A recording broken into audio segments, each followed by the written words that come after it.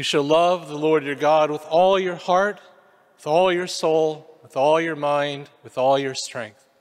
You shall love your neighbor as yourself. And yet we hear these commandments, but in our modern society, in our English-speaking world, do we really understand what this means? There are really three questions that need to be answered for us to understand what Jesus is commanding us to do, what God's law is telling us to do, the greatest commandments. First of all, what is love? Secondly, are all loves the same? Are they all equal? And third, how do we love practically when it's difficult to do so? So, first of all, what is love? Now, in the English language, we have some words that we use, multiple words for the same thing. For example, a lot of people have these little critters running around in their farms that are sometimes called pigs, sometimes called hogs, sometimes called swine, sometimes, after they're slaughtered, called ham or bacon. We have a lot of words for that one animal, don't we? But we have one word for love. We say, I love God, I love my spouse, I love my children, I love my country, I love my friends, I love golf, I love puppies, I love chocolate ice cream. We use the exact same word, but do we mean it the same? I sure hope not. What is love? Back in the 80s, there was a pop singer named Tina Turner, and she had a very big song called What Does Love Have to Do with It? And in one of the lines, she says, what is love but a second-hand emotion? And that's a pretty sorry way to look at love. What is love? Well, there's love that is the emotion of love. There's love that is the rational, willed love. And there is a love that comes from God. The emotion of love is the first emotion. It's not a second-hand emotion. It's the very first emotion. When we perceive something to be good or someone to be good, the first movement of the soul is to love that good.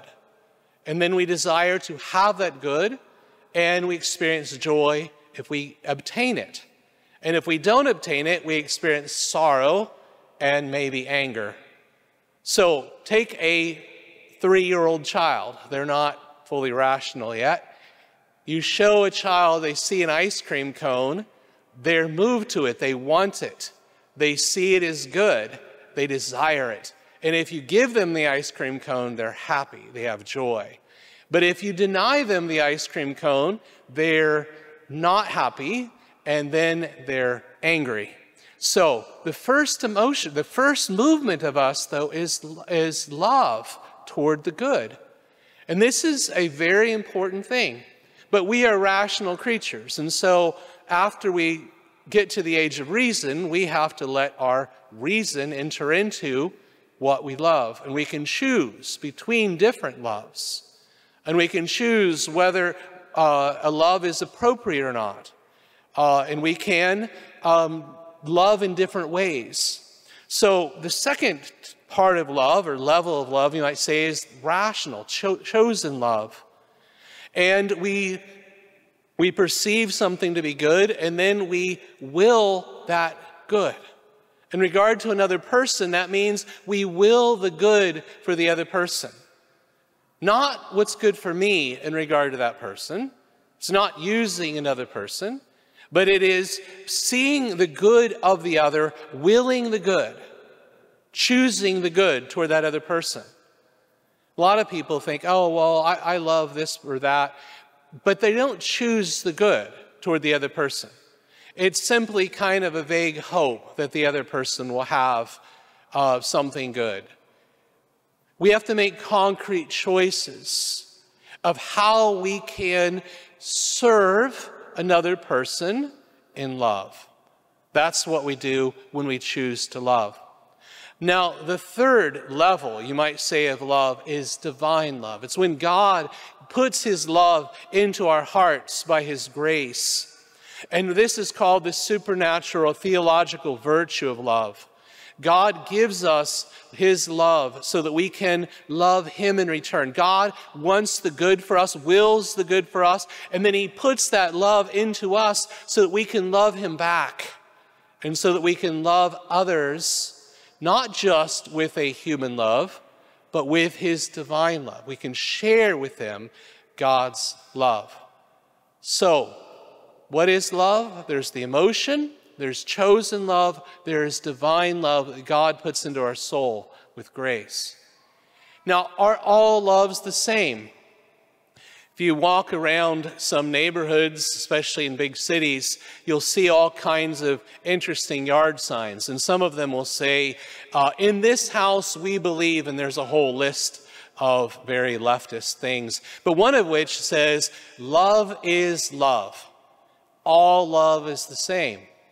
Well, we've already seen there's emotional love, rational love, divine love. So no, all love is not the same. But even within human love, not all love is the same. The love that a parent has for their child is not the same as the love that a child feels to the parent. The child feels love because the parent gave them life.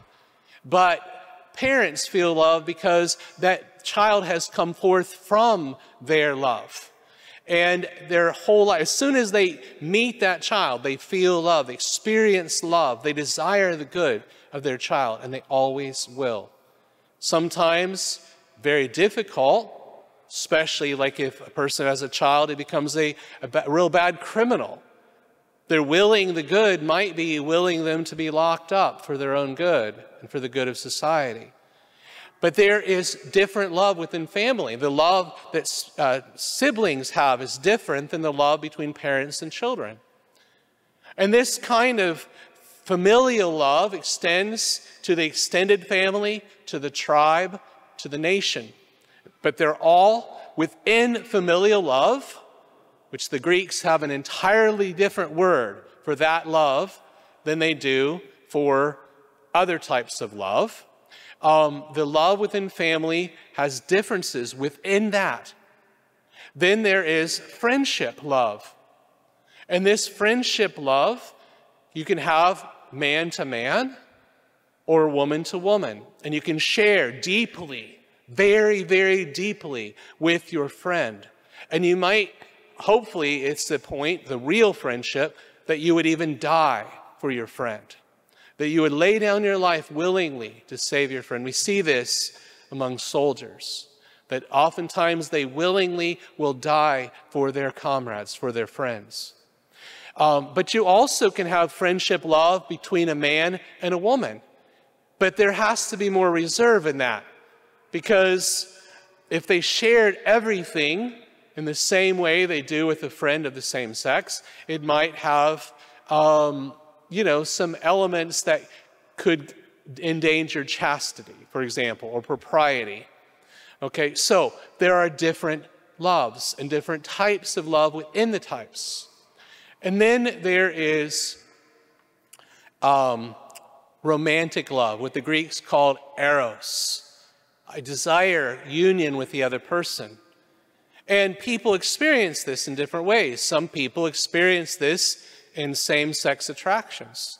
Some people experience eros in heterosexual relationships that don't have a commitment.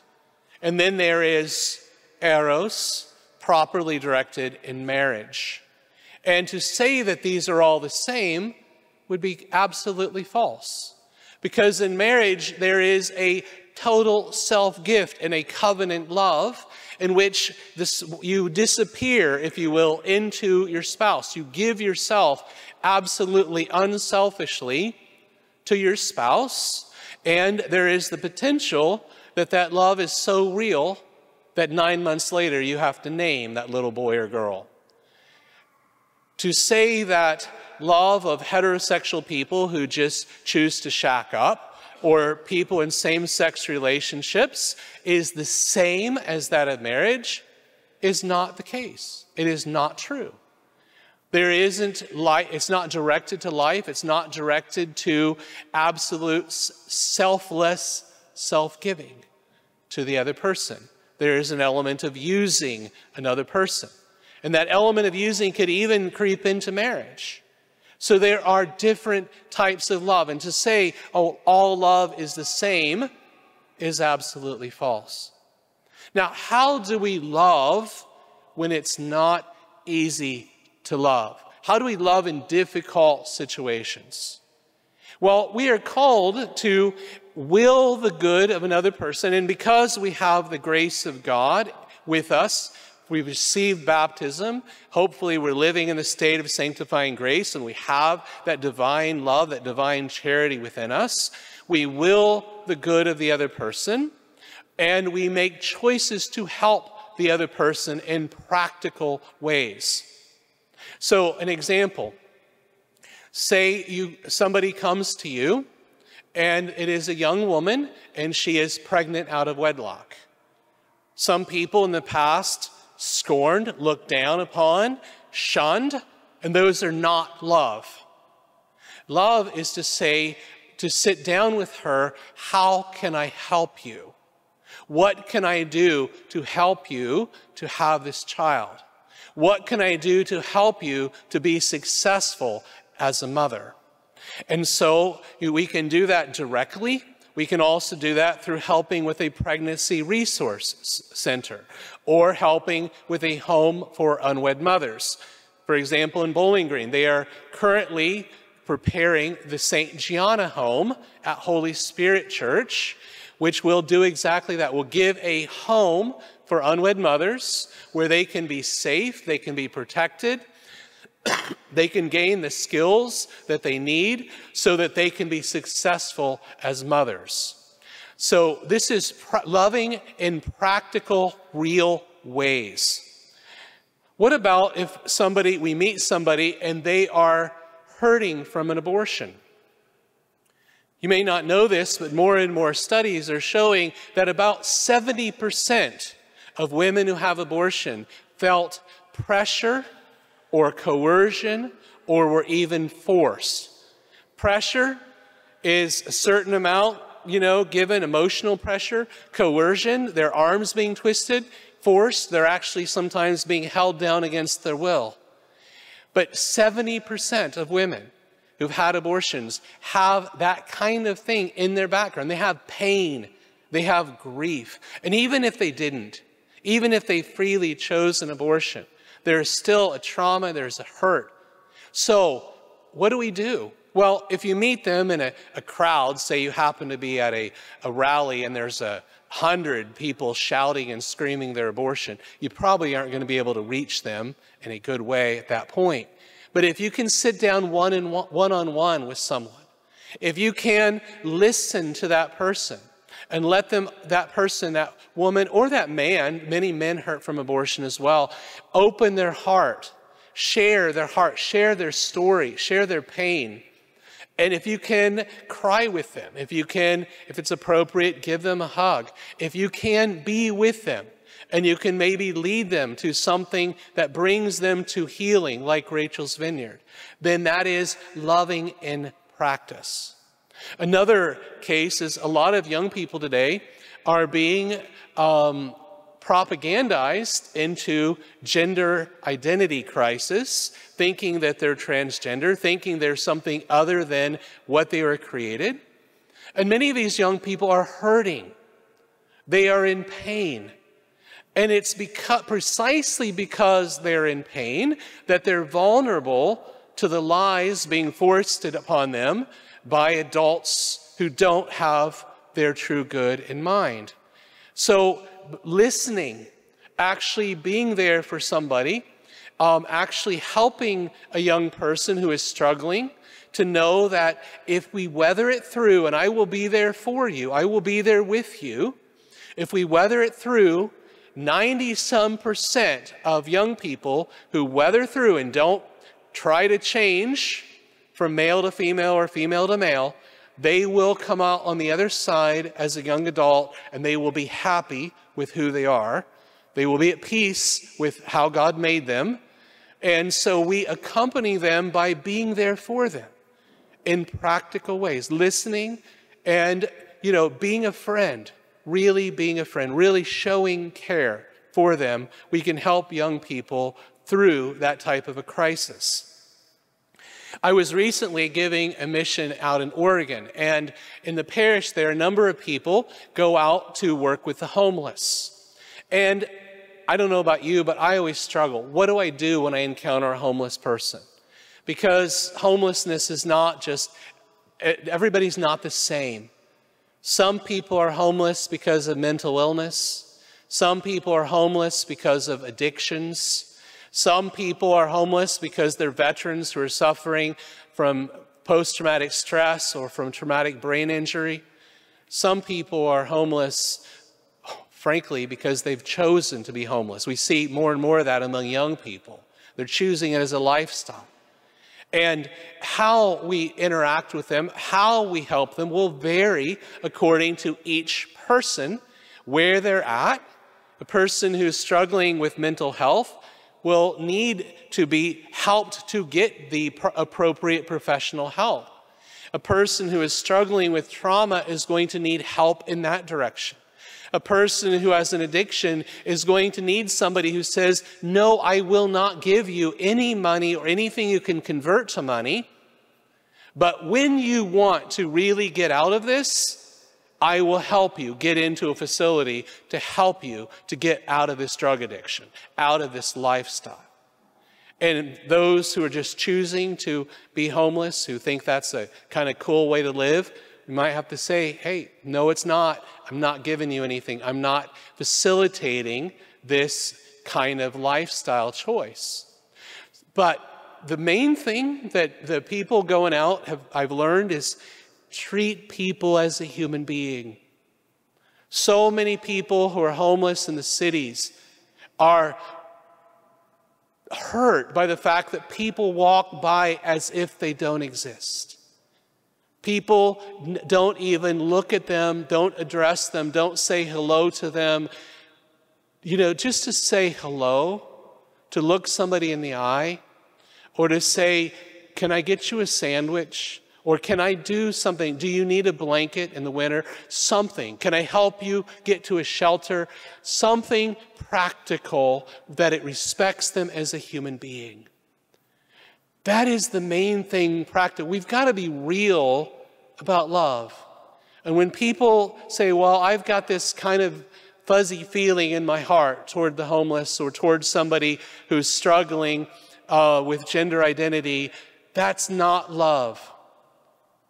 We've got to make practical choices to actually will the good, to bring the good to that person. And the ultimate good for each person is to bring them to know our Lord and Savior Jesus Christ, to share the gospel, the faith that He has given to us in our Catholic faith, to bring them ultimately with us to eternal life. That has to be our goal. And if each of us seeks to bring other people with us. I was just reading something in Bishop Sheen. If one person madly in love with Jesus decides that every year they're going to bring another person to know Jesus, that one person over the course of 30 years will help 1 billion people come to know Jesus Christ and His love. My brothers and sisters, that is our call, to love in actuality, to be real about love, and to bring people to know His peace, His joy, His healing, and ultimately eternal life. God love you.